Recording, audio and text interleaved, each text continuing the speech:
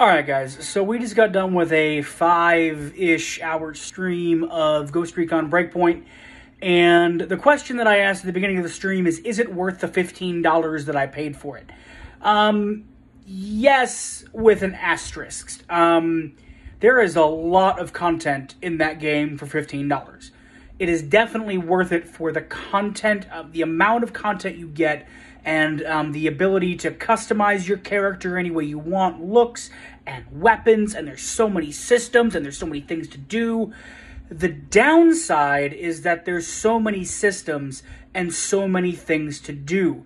It all feels a little bit much, and because the game's been out for a couple of years, they've gone through 3 different versions of story missions, and there's all these side missions to go with it, and equipment missions, and all this stuff you can discover. It feels like you're constantly looking at a map and a wall of things that just blink at you constantly. And there's not a really good, cohesive story.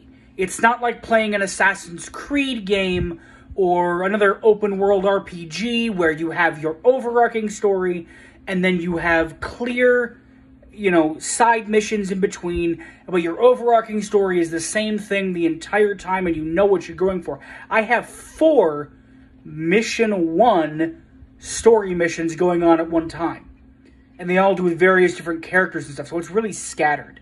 But overall, for the $15 that I've spent, I've got about 15 hours in the game, and I really, really am enjoying it so far, despite the issues that we're noticing.